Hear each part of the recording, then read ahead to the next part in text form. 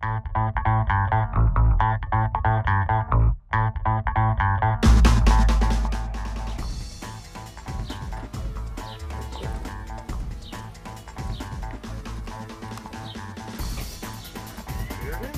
here. 20x40 ice rink kit going in the back.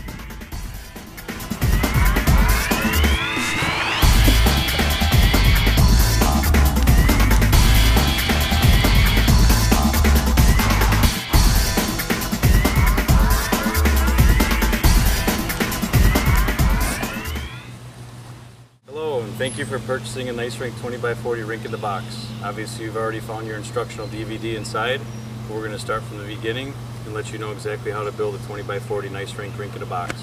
It's the best system out there, just to unlevel yards. We'll show you how to level the yard and everything and get you going and keep you on the straight and narrow to make sure that your rink is successful this year.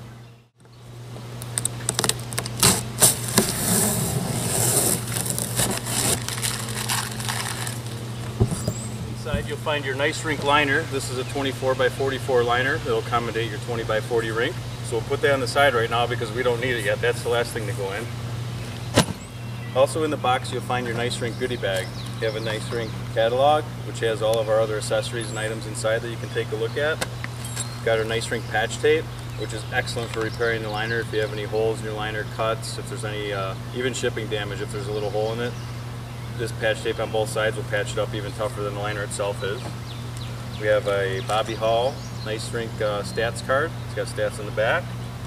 We have your instructional DVD, which obviously you already have in your DVD player, so watch that thoroughly. Got a NiceRink hockey puck. NiceRink repair glue for underwater cuts during the season in case you have any accidents. Got your 4 corner brackets in case you have a deep side so we can hold the corners of the rink together. And we've got some NiceRink stickers. And most importantly, the patented NiceRink bracket. This is an excellent tool for building backyard ice rinks. It has all the support that you need, provides everything you need with no tools, other equipment, as long as the pitch isn't more than 10 inches. So speaking of pitch, we're going to check our pitch right now and see what our yard looks like. Okay, these are some items that are not included with the rink kit that you have to pick up from the store. Get some metal stakes. These are real heavy duty stakes for the NiceRink brackets. You don't need quite this heavy to stake out your rink. You want to pick up a laser level to check your pitch. You can use a laser level. This one runs anywhere from $10 to $20. You can use a line level. Got this one for $1.99, very inexpensive. And I also picked up this string line to run your corners and such, and it came with a line level. And this was, I believe, $11.99 today. And then you got tape measures. This is a 100-foot measure. Probably don't need that with a 20x40 rink, but nice to have, easy to wind up, or a 25-foot tape measure. And a rubber mallet. You can use a steel one as too, just a hand one. You don't need a big one to help tap the brackets in. Okay, I've got the laser level here, so we're going to show you how to check the pitch of the site first with the laser level. What you want to do is get this 4 inches off the ground. And what I did is I found a little flower pot that I had, so I'm going to rest this on top of the flower pot, make sure it's level. And then we have Tyler down at the other side down there. He's going to find the laser dot. So however high the dot is down there is going to be how high the water is, because I've got your 4-inch minimum depth here. So we're going to give this a whirl here. Tyler's got the dot down there, I've got the level here, so I'm going to go measure down there real quick.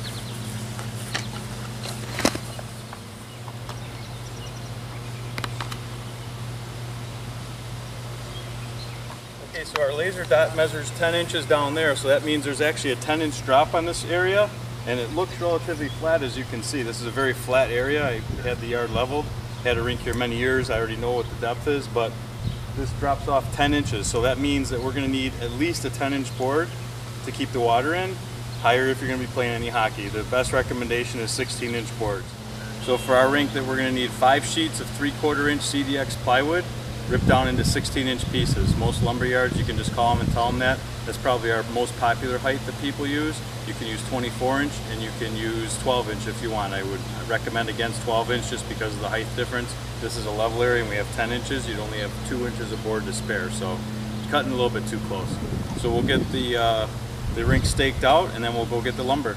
Okay, now we're going to stake the area out. We're going to take our tape measure, measure the 2 20-foot sides, measure the 2 40-foot sides, and run a string line so we can get the perimeter of our rink figured out and make sure it's all square. So here we go.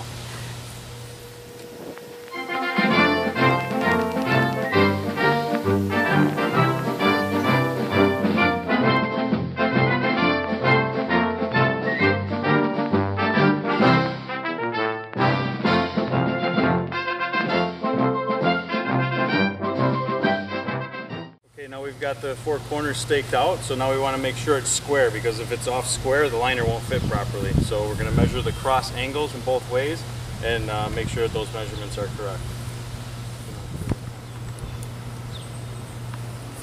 So we've got a measurement of 43 feet 9 inches here, so we want to go to the halfway point.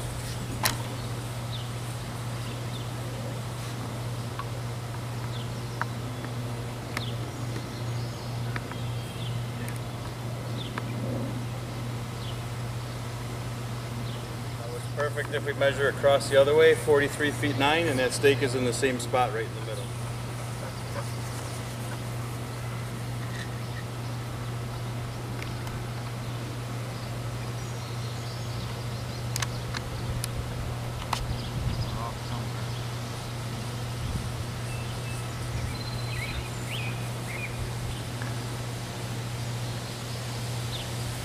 Okay, so we're off a little bit, so we have to make some adjustments on the stakes to get it squared off.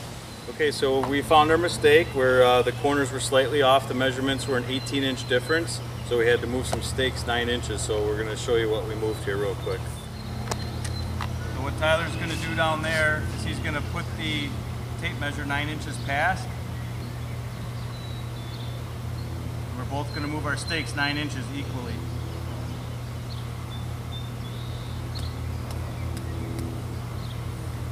That way when we measure across, the measurement in the middle is exactly the same and we're square, because the problem with it is the rink was like this. It was kind of crooked, it would have been a trapezoid, so you have to make sure it's square so that the liner fits properly.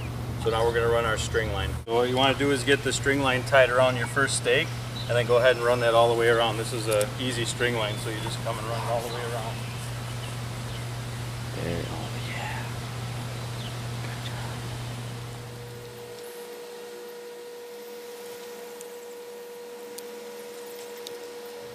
So now your string line is run and you have the perimeter of your rink there. You can kind of check it out and need to go get the lumber. So we're going to go get that and bring it down.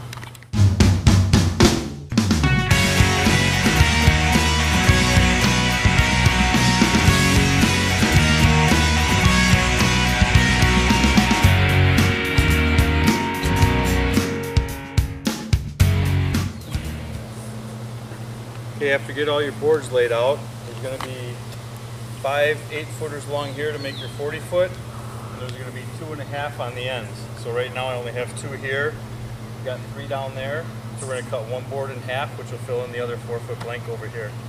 So now we just need to get our NiceRink brackets in. Okay, we got the NiceRink brackets here, so we want to spread these out 1 every 4 feet around the perimeter of the rink on the outside of the line. The wood's on the inside, so here we go. Easy way is just start stacking them on your arms. So I've got 10 on my arm. I got 12.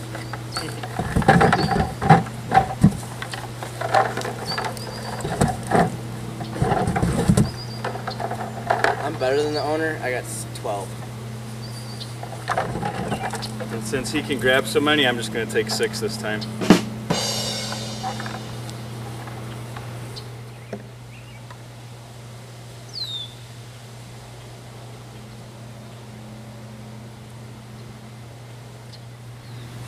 Okay, so now we've got our brackets all spread out, our boards all spread out, and we're ready to start installing the brackets. One key point here, it's a lot easier to install these when the ground is thawed out and warm. Right now during this demo video, it's June. It's probably a little bit too warm, too early. Don't need it this early, but you know, you want to get it in the ground before it freezes. You know, Canada probably, you know, if you can get it in probably before December 1st, and then even Minnesota area out east, you might have a week or 2 after that. But I'm going to go ahead and show you how to put these in. It's relatively easy. We've already got our string line that we strung out all the way around the rink, which is outlining the entire rink. So what we want to do is take this front spike, because when you put it in, it's going to slide backwards. So this front spike goes on the string line. So we'll start out with this first bracket here, find our string line, take this front spike right on the string line, go ahead and move the string line forward so it's out of the way. Then you can push it in a little bit like that, step on here, and wiggle it.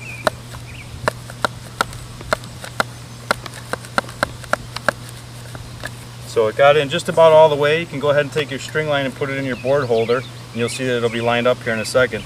We got a little bit more room to go here, so what I want to do is get that pounded in. You can pound on here, right on top, and right here. I like to hit the top and the back right here. Don't hit on the corners or you'll snap that off. So right here, you pound here.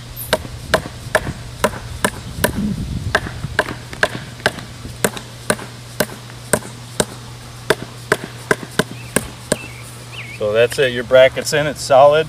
The string line is perfectly in line with my board holder here. So as you can see, the string line falls right into the board holder here, and it's still perfectly in line with all the brackets. So then what we want to do is take your first board,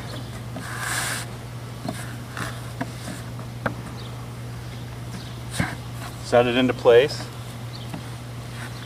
kind of run it right along your string line there, right at the end of the bracket.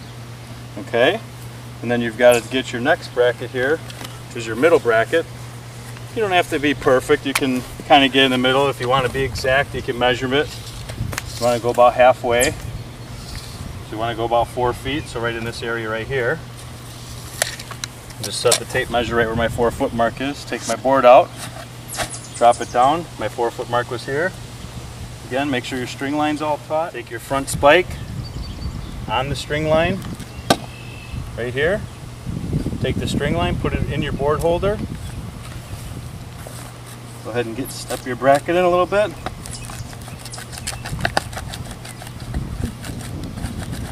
Just about all the way down.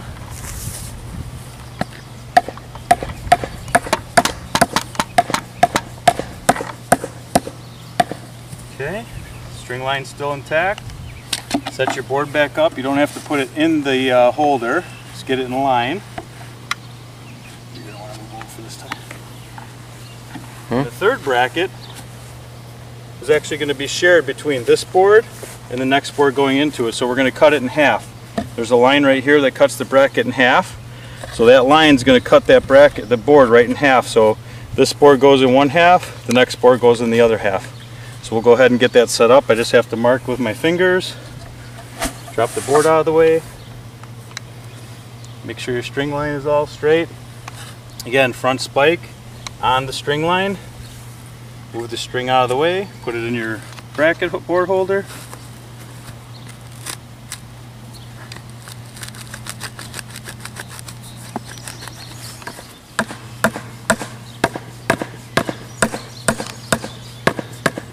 After that's set, you can take your string line out, take your first board,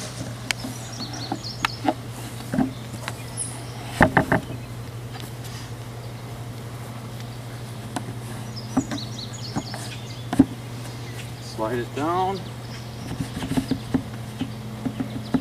So you got half and half here. Half the board's in, half the board's out, because like I said, the next board, that's where that's going. So your next board's going to come in, slide in there, and that's your shared bracket right here. That's how that works. And then we're just going to keep on going all the way down, and we'll get all the boards set up.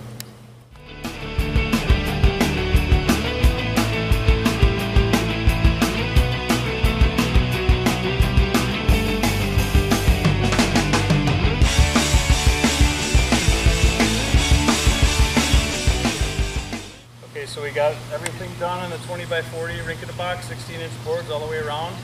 On the ends, there's going to be 2 8-foot boards, which is 16 feet. There's going to be approximately 4-foot gap in there. That's what our extra piece of wood is here. So we're going to have to cut this in half. What we need to do is measure each one. It's not an exact science. It might not be exactly 4 feet. We'll measure it.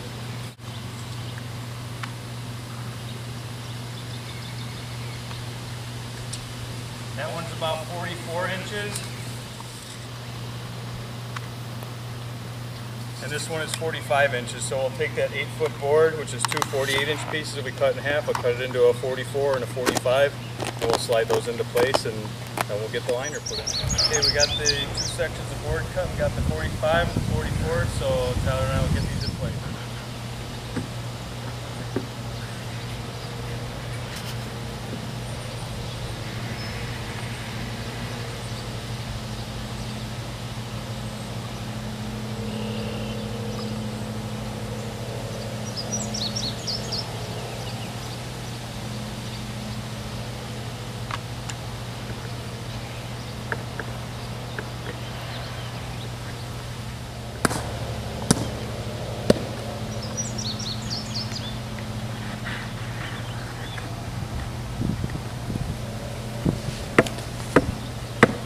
Okay, so there's a 20x40 rink-in-a-box frame all set up. One other thing that you want to do is probably remove the boards now, take the string out so it's not underneath the boards all winter, and wind that back up. So we're going to do that right now.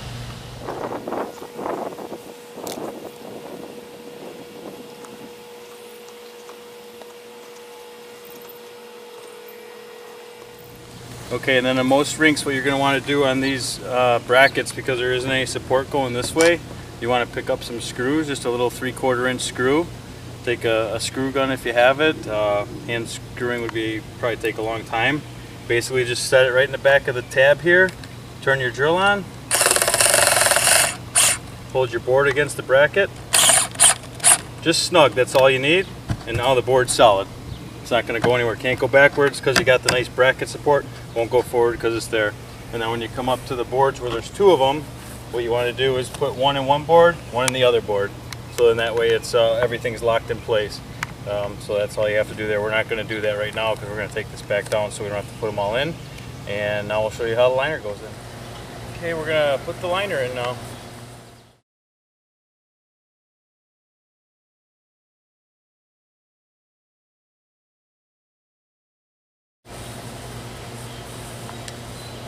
Basically take the liner, set it about in the middle of the rink. It's going to unfold and unroll. We're going to unroll it first.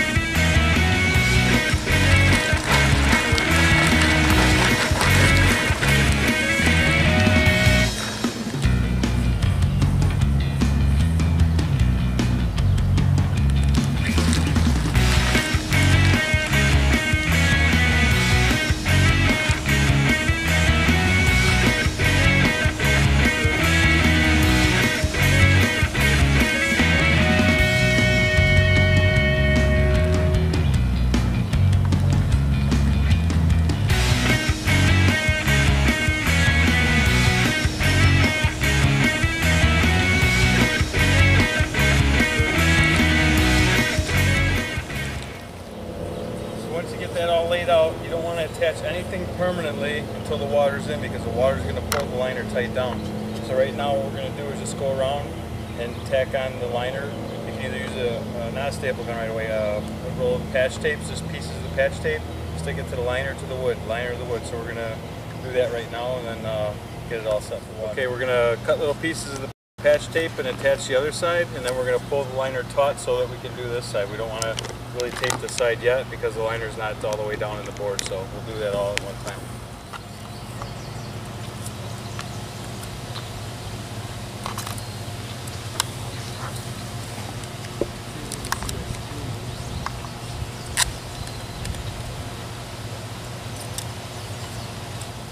Okay, once that's done,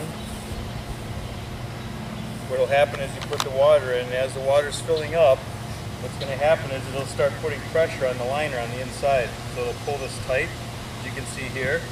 So if it starts to get too tight, okay, the tape will break loose. That's what you want to happen until there's water in there. So all you have to do if it breaks loose, just re-stick it back in the spot where it got tight. Now when it gets tight, it's not going to come up anymore. And then eventually you can staple gun it on the back side here. That'll hold the liner in place. The other option is to use a bumper cap, which we have a sample here. If you have the bumper caps, then you don't have to use the tape or staple. All you do is open these up the first year, put your hand down the bumper cap, the hole in there, go like this, open them up, slide it on, push it down, and that's the classic NiceRink look with the bumper cap on there. So it's a great accessory.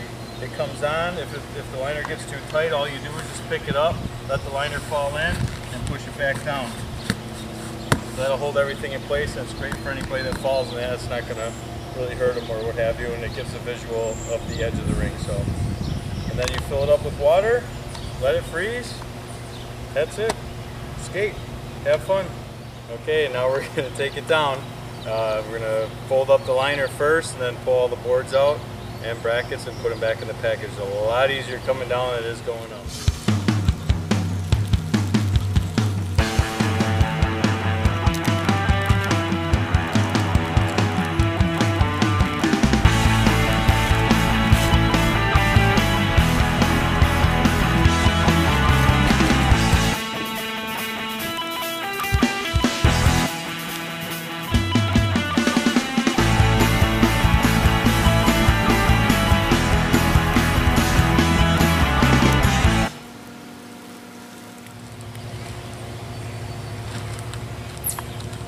That's how you roll up the liner for next year. If you're going to save it, just keep it out of the sunlight, away from rodents or what have you. If you're not, it's recyclable. It's recycle number 4.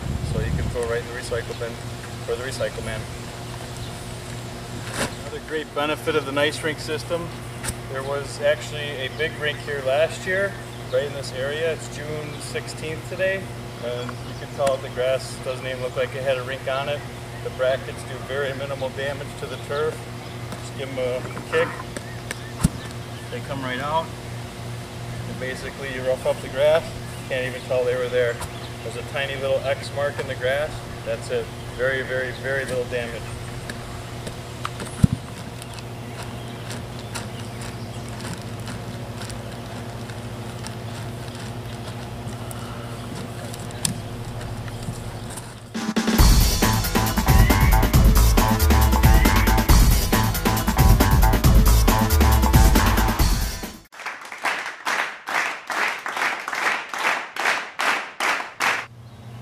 Okay, also inside. Also in. Okay, now we're gonna take the area.